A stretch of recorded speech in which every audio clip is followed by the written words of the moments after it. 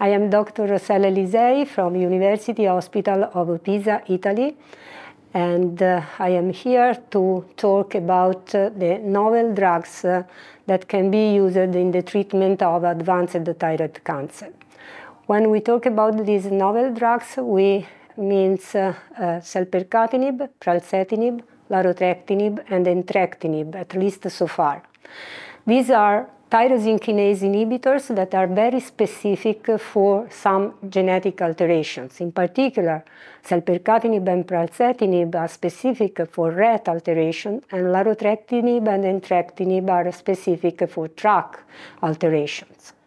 These are drugs that have been tested in clinical trials in a rather big amount of patients, and what we observed is that in the majority of cases we obtain a partial response of the disease or even a complete remission of the disease. And in the other part of the cases we obtain a stabilization of the disease. That is indeed very important too, because patients who were enrolled in these studies were in progression at the time of starting the therapy.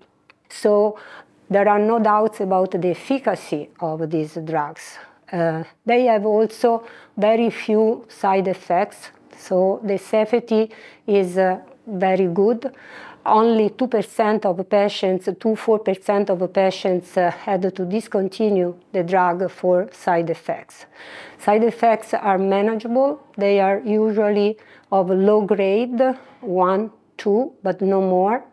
One of the most frequent is hypertension that can be treated with the drugs, or other like edema or effusions that can be also treated, or at least just reducing a little bit the daily dose of the drug.